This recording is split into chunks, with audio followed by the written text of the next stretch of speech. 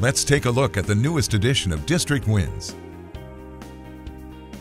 Congratulations to all 6 of the Foundation for Lee County Public Schools 2023 Golden Apple teachers: Laura Jordan, Lindsay Maxwell, Louis Fisher, Joni Pelletier, Tamara Hunter, and Stephanie Yannick.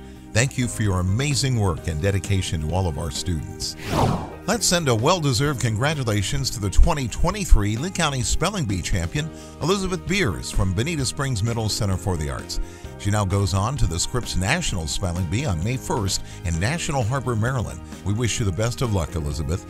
Hey, all of the students and staff at North Fort Myers Academy for the Arts wanted to say thanks so much to Trafalgar Middle School for delivering these beautiful collard greens from your school garden.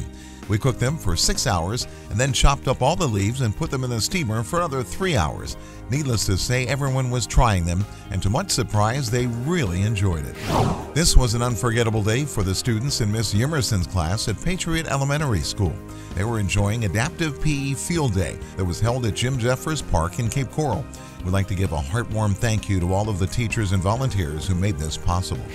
Meanwhile, at East Lee County High School, instead of choosing just one, we chose all 7 of our ESOL paraprofessionals for the Staff of the Month Award. ESOL stands for English for Speakers of Other Languages, and these dedicated ladies' influence on our students is never ending. We are so very thankful that members of the Cape Christian Church spent their Serve Day at Mariner Middle School as honorary Tritons. They have spent hours helping to beautify our campus, and it looks fantastic. What a special night of student-led conferences at Allen Park Elementary School. These students took the opportunity to share their work and progress with their family. Finally, over at Estero High School, these students have a very good reason to smile.